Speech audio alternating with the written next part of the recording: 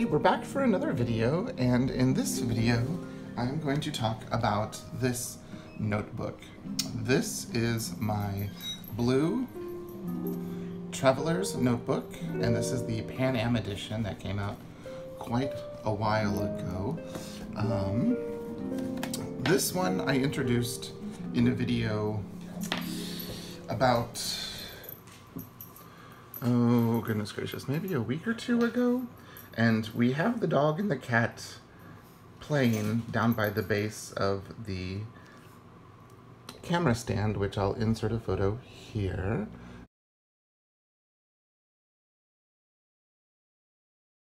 So there might be some interruptions. So if there's weird cuts, it's because of the children. Okay, so let's take a look at what I have inside. So the first thing you'll see I have inside is a PanAm zipper pouch. Where's the end of it? There's the end of it. So it's the standard PanAm zipper pouch that Midori released, Traveler's Company released. Then I have a Peke Dori design calendar, and with this, as you've seen in my no spend, low spends, I've been keeping track of our bills and then my spending. And so here we are, and there they run by. I hope you don't get bumped because I'm gonna have to pause for just a moment. We're back. Here we are, we just finished August, and so September here is started. And so that's what this has been for, tracking our bills and tracking my spending on personal items. I have a PanAm Traveler's Notebook grid insert that I've started and stopped with so many different things, so many different times, that it's just kind of a collect-all for right now. So I think what I'll do is clip these together because they have nothing to do with anything. And here they come running through again. I think Kitty thinks if she is by the base of the camera, she'll be safe. They're playing. Just one moment. So that's what I have in here. Then I have a Traveler's Company, actually it was Midori when I got it, folder that I cut some little slots in. And the insert that I have in there is a Plannerpedia, and it is just it says budget, but it's basically a check register where you have date, description, plus, minus, and then your balance. And I haven't done anything with that yet. But I have an insert in here. Wait, we're gonna see someone. She might make an appearance. Oops, she's sniffing my coffee. I think she's sitting up here because she knows she's safe on the highway. This has been such an insufferable day because of these two. They have not let me get anything done. Okay, so she's been hovering, so I thought I'd let her make an appearance. Hi, Lila. Hi, Lila. Yes, we know you're a pretty kitty. Now go play. Okay, so I have that where I'm going to start keeping track of everything, but I was going through some of my old inserts, and this is an insert that I used, as you can see, back in 2016. Here she comes again. This was by PlanInk, is the name of the company. PlanInk, but they are no longer on Etsy, and like they stopped doing inserts. Here, she wants some washi tape. So see this washi? See this? See this? See this? Go get it. So this insert is from PlanInk. She used to be on Etsy and she's no longer there, and I bought it in the standard size in 2016. And then in 2015, I bought it, or sorry, in 2017, I bought it in the field note size. But I'm using the traditional Midori So what I decided to do, it came when it was purchasable. It came dated. So if you'll see,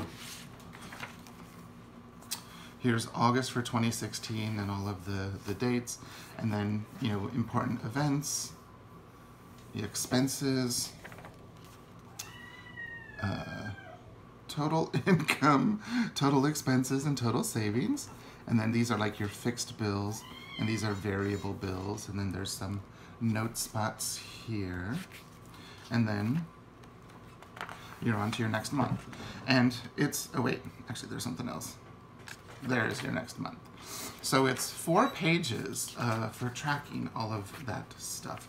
And I remember I used it for part of, here she is, she's making another appearance. She wants to lay on the table. So I remembered using this and really enjoying this insert. And so I decided I would print it and then just get one of those whiteout tapes. Okay, this isn't gonna work. This is not gonna work. So I've had to stop and start like 10 times because of those two. So I have no idea where I am. So this is the financial planner from PlanInk that I purchased in 2016 in the standard Midori size. In 2017, I got the field note size because I was doing things a lot smaller for a few years. And she no longer exists on Etsy as a seller of digital inserts. So what I decided to do was to print my 2016 because it comes dated.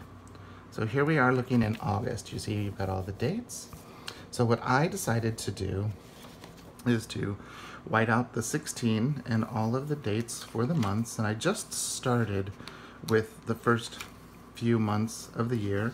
And then I will just use some pen to date the little calendars. And this is to track when your bills are due. So you can see, and you can also mark paydays so you can see in relation on a calendar instead of a list. So this is something that I'm going to implement into my financial planning for the upcoming year, for 2020. I mean, I bought the insert and I love the insert, and since she doesn't make them anymore, I mean, I'm kind of forced to do that. So PlanInk Designs, I don't even think you have an Instagram anymore. So if you see this video, I would love a 2020, but since you don't make them anymore, yeah, I'm left to my own devices. So this will be added to my financial planning traveler's notebook. But so some people had asked about, because I haven't been posting any Cocoa Daisy videos, and the number of unboxings that I have done has drastically reduced. And one of the main reasons is I don't want my videos here on YouTube to be an impetus for someone to buy something that they, you know, necessarily might not need. Like they might want, but they might not actually physically have a need or even a space for it. And Cocoa Daisy was one of those things. I love Cocoa Daisy. I love the product. I love Christine and the company that, you know, that she's the owner of the company, and I love the designers, and I really have liked working with the design team. But I noticed something with my spending. So before 2016, I had purchased a few of the digital inserts because I was in my Passport for quite a long time. And at that time, Cocoa Daisy Passport, the only thing you could do is get them as a digital download, and then, you know, print, cut, and bind them yourself. So I don't have any of those records because the web page changed a bit. So in 2016, all I bought was a subscription, and it should be for 6 months. 1, 2, 3, 4, 5, 6. It was for 6 months, and all it was the standard Daisy Dori, you know, the standard Midori size insert. So I spent $69. Not too bad for six inserts, and I actually used them over the period of a whole entire year. Because there's so many pages in there, and the way I was using them wasn't the way most people use them. So then hop over to 2017. you know, they started to get, you know, cooler, nicer, cuter things in the, yeah, you can see that, in the monthly kit. So you can see there's more than 12 purchases here because there were a few things that I purchased outright, because they do have a store where you can buy previous things from other kits, or they'll put together little grab bags and stuff like that. And so in the year of 2017, I spent $503.45, which, you know, is quite a bit. You know, when you break that down, it's, you know, about $40 or so dollars, $40, $45 a month, which is a lot. Or yeah, 45 to 50. So then here comes 2018. 2018, towards the middle of 2017, I started doing some Cocoa Daisy unboxings, but then I really started heavy in 2018. And so I did pretty much a video a month. There was only 1 month I didn't do a video, and it's because I paused my subscription. I think it was August. But in the month of, or the year of 2018, I spent $806.62 on Cocoa Daisy.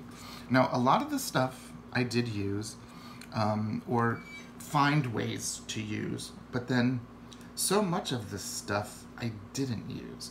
And I found as the months were going by, there was more and more stuff I wasn't using. Like, a lot of the pencil pouches came with these big, huge tassels. I know, they're catering for a demographic that isn't me. And then, so they started to change to be more of that demographic, and that's totally fine. You know, at their own business, they can do whatever they want. So at the end of December, my last, that was my final subscription that was coming for December, and then this one was a monthly insert for January to fulfill one subscription. So at the end of December, I haven't purchased anything from Cocoa Daisy this entire year. And one reason is, in the matter of really 2.5 years, I spent $1,379.07. And while I loved the stuff that came in the boxes, you know, with there being so much stuff I didn't use, things started to become like more pinks and the blushes and stuff like that, which as you can see, are not my color palette. You know, and that's fine, you know.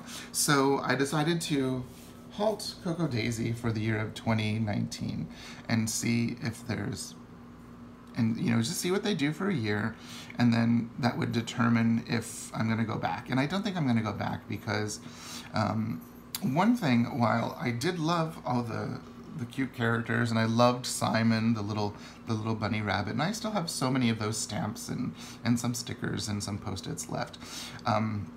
But one thing, you know, that it did is it really let me look at how am I spending my money, and I don't know if that's where I want to spend my money. I mean, that money can go for a lot of things.